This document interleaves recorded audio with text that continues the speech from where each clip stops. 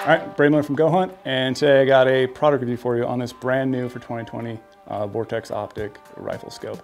This is the new Razor HD LHT 3-15x42, and LHD stands for Light Hunter Tactical. This is basically a feature-rich rifle scope.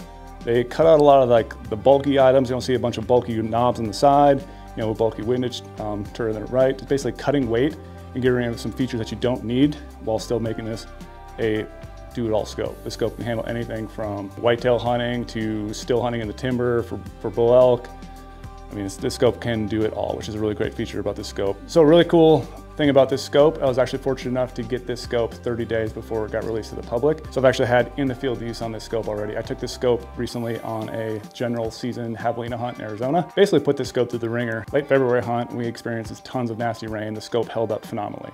No fog, no issues with weather. It was downpouring the whole entire time while I was putting my stock on the javelina and actually made the stock in the rain. It was super easy to set up. Get it dialed in, only took a day, got it ready to go, left on the hunt a couple days later. So now let's just jump into some specs on this new rifle scope. So, as a big turret knob on the top, a really cool feature about this is Vortex has their locking elevation turret, and it has a built-in rev stop zero system. So basically, pull it up, I can adjust the twist whenever I need to. It has a zero stop at the end. I can lock it back down, I can shoot it up, I can shoot it down. This is really great for you set your scope, put it down, you're not gonna have to worry about anything getting bumped, the turret's not gonna move on you. It's a really cool feature about it.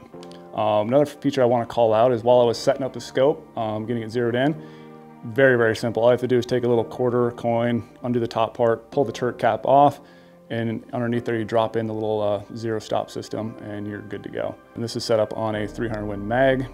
The scope never moved on me. This is a phenomenal tracking scope. So for the guy who's concerned about weight, if you're on a backpack style hunt, this scope will be perfect for that. It weighs in at 19.1 ounces.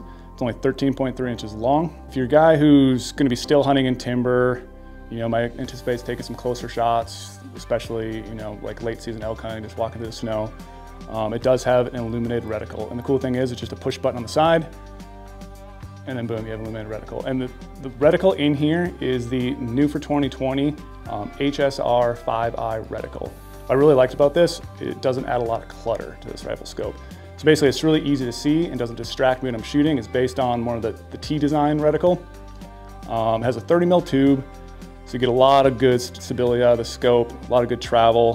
The turret does have 80 MOA of travel built into it. So if you're a guy who likes to practice long range, you can still get it done with the scope. One of the other unique features that I really grew to love setting up the scope last month is the built-in parallax on the side. It's actually right next to the illumination knob. And basically you can go from 20 all the way to infinity on the parallax. And then on the other side of the scope, this is part of the basically cutting weight and features you do not really need in a good all-around any type of hunting going on, is the capped windage turrets. So that's super easy. Like a lot of times you have these open to the air, they might get bumped and moved around. This way you can just set it, put your cap on, and you never have to worry about your windage turret getting bumped. Like I said earlier, it's a 3-15 power, has a 42 mil objective, and the scope is made from a solid block of aircraft aluminum. This scope can handle a beating. And I did actually drop my gun as I was packing up my javelina in the rain, landed on a rock, shot it again when I got back home after I killed the javelina, and everything was tracking just perfectly. Another unique part I really grew to love on this scope is it's based off the Razor HD glass. This is a great scope for low light conditions. The scope lens is coated with an XR Plus lens coating. Like I said earlier, it was downpouring rain on the scope. I was able to still see through the raindrops perfectly when I took the shot in the javelina. So another option for this scope, if you're a guy who likes to use mil radians, this is offered in both MOA and mil radians, and they do have a 50 millimeter objective available in the mil rating version. The scope is also a second focal plane scope, so that's worth mentioning on here. Another cool feature, on the side of the scope, when you adjust the magnification, there is a little knob here, so that's really useful. Put your thumb on it, you can adjust from 3 to 15. So if your guy's stalking in close on an animal, boom, you have that ability to shoot at 3 power. Or if you're taking a little longer range shot, you can crank it all up to 15. When you purchase a scope, unique thing is you do get a little bit of added gear to it. So in the box, it actually comes with a sunshade.